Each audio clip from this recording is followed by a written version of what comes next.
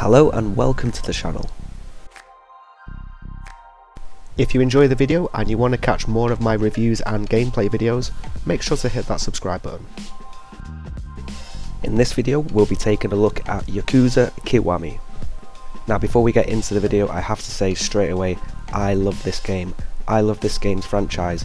If you're merely here and you've never played this game before and you're just looking to see if this is a good game, if you like action games with fighting, stop the video, go and buy this game.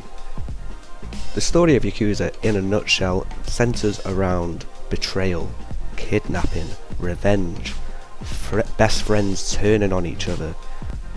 There is so much that goes on in the main story that I could make a 10-minute video just covering that. And you also have a side quest as well, which they all have their own unique and charming aspects to them, which just adds to the insanity of this game. Like one moment you could be playing this game and you're doing like a really serious, hard-hitting storyline mission, and then the next thing you know you could be doing something completely crazy. When the game wants to, it doesn't take itself too seriously and it embraces what it is, and that's a video game, and video games are supposed to be fun.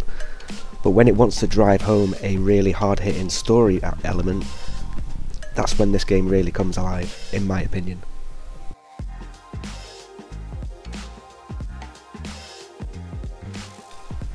The game is an open world, and at first glance you may think that it's very small. You may load up the game, look at the map and think, I've played bigger maps than this before.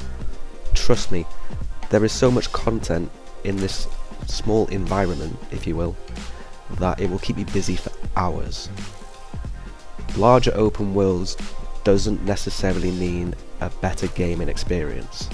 This game is a good example of that.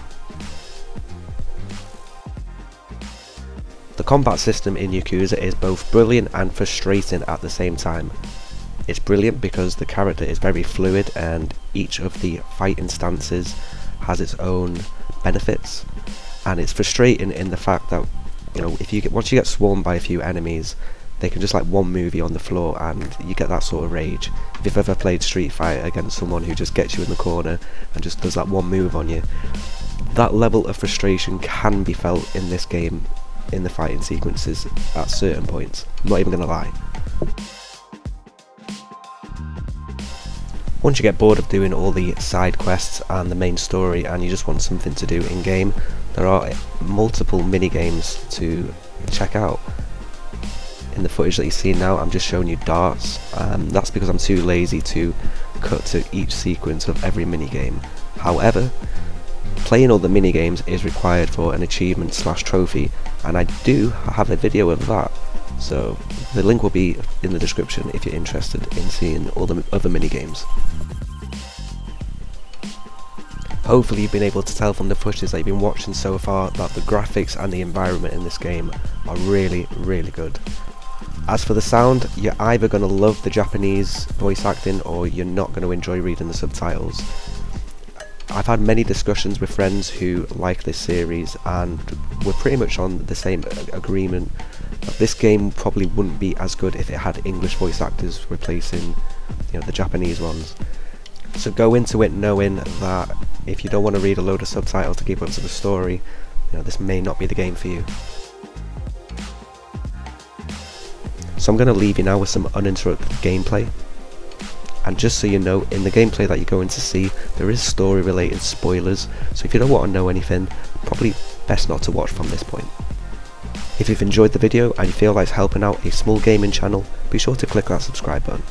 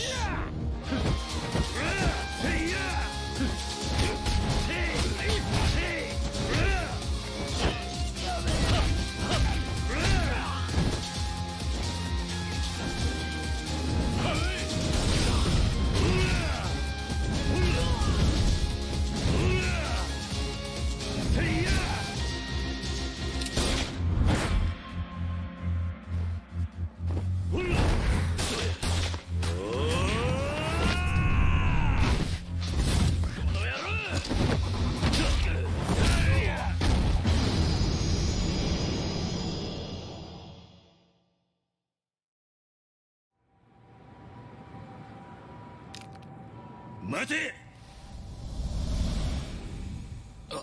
兄貴。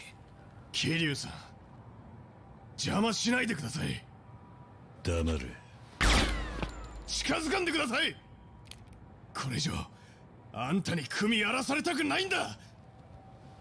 お前シンジに銃向けて恥ずかしくないのか。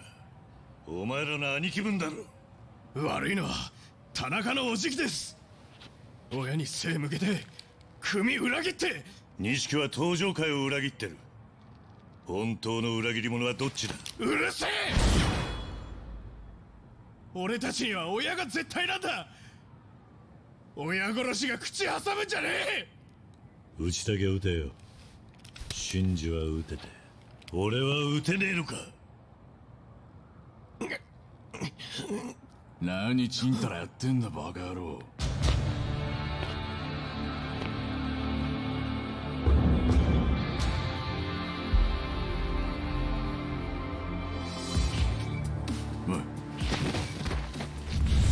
レイナ、さっさと弾いて終わらせろや。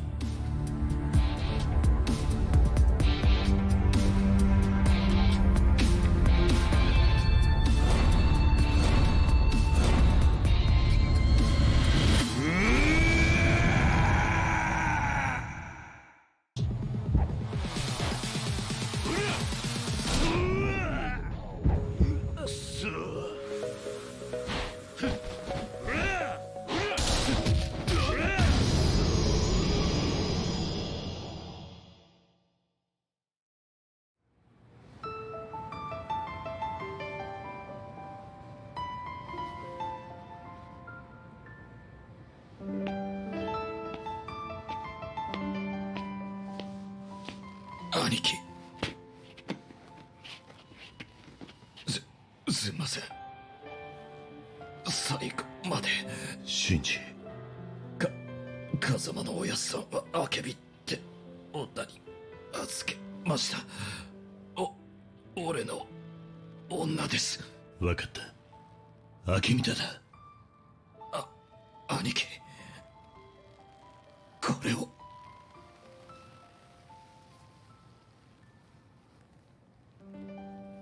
シンジ、お前。シンジ。シンジー！